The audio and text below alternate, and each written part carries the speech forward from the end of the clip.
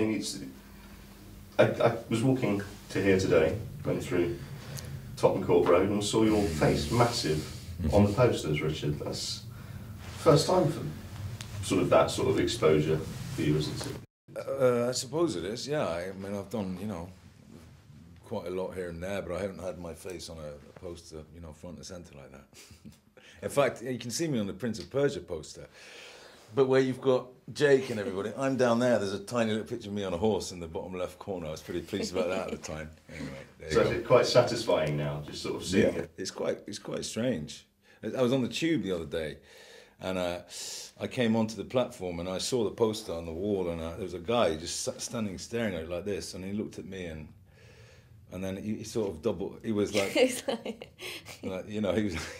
amazing. It's like, he looks like him. And then I just got on the tube and he sort of went, huh? It's quite weird. Amazing. That's the first time that's happened. And obviously this is a remake of the Nicolas Winding Refn film. Yeah. And let's not get boring, bogged down. I presume you've both seen the original. No, really? We haven't seen it, either of us. Yeah, no. We're asked not to watch it. Let's go into that then. You were asked not to watch it by Luis. I suppose because it was like an adaptation. Obviously it's called Pusher and stuff, and it's along the same vein. There was a lot of things that were different.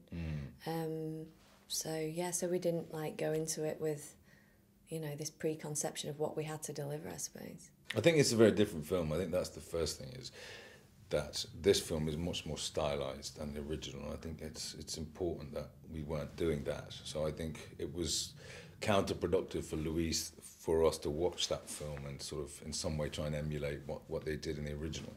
What then did he ask you? I mean, did he ask you to watch anything before you became involved with this, or what, as you were making it? Goodfellas.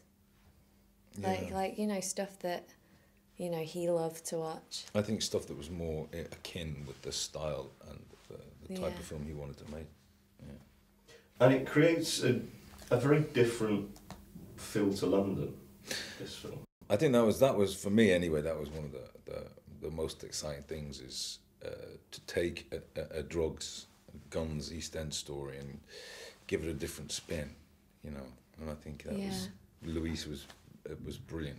I suppose with Luis being Spanish and coming to and shooting a film in London and it being through different eyes, someone that doesn't know it like the back of the hand, or you walk down a street and you don't notice stuff. It was when I watched it I was like, oh my god, yeah, oh that bit, so I think that was really beautiful about it, and how elegant in a way it looks. Do you know what I mean? Even though it looks very vibrant. Yeah.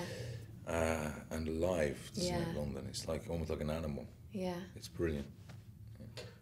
And I mean, that style that this film has, obviously, I think it would be remiss not to mention it has inspired comparisons with Nicolas Winding Refn, Producer's most recent film, Drive. I'm curious how you guys feel about that, and also how you perhaps feel that might impact on audiences. Well, I think that's probably can only be a good thing. I mean, I do think it is probably more like Drive than the original Pusher.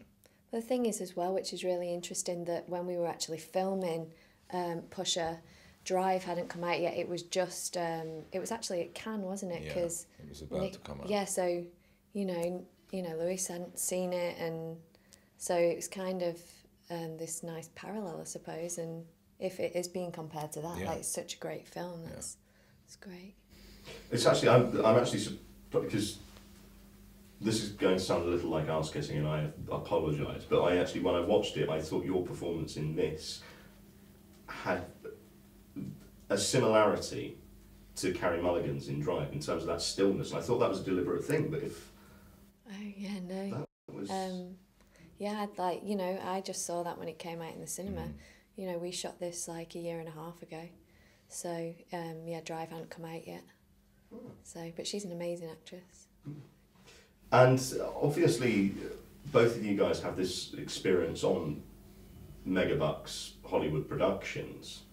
So, something much smaller, London-based. How's the comparison for you guys coming in? Well, I think, you know, making a film is making a film, and there are different degrees, different budgets, whatever. But at the end of the day, it was this was an incredibly rewarding experience because we were really up front and center and in the thick of it. You know, there were no trailers, there wasn't a huge base camp of, you know, of tents and millions of people running around. We were literally on the streets just running around, weren't we? Or in the flats where we were filming or whatever. It was much more low key, and you know, it was very satisfying, actually, very fulfilling for me. Yeah, it was very alive, you know, very like much in reality, you know, with the club scenes and you know, like it's not as if like it was like shutting down this area of London, you know, it was still like alive with the people that were like, you know, going about their everyday stuff. So that was like an element which was really refreshing. Yeah. Yeah. And I feel like because it was so low key and so low budget, you can sort of sneak in, and, you know, and whereas if you're in a huge blockbuster, there's no mistaking that Hollywood's in town, you know. There's this huge, massive hundreds of people. We just kind of came in into clubs and snuck around and did some secret filming, and it was really brilliant. So the clubs were actually open? Yeah, well, some of them were. Some of them were proper big club nights, and I was saying earlier, it's the only time I think you can get away with, as a lead actor, walking through a packed club with a camera crew following you with a handheld camera, and nobody bats an eyelid. I mean, everybody was just like so into their dancing and things. Fantastic. Thank you very much, guys. Thank you. Nice to meet you.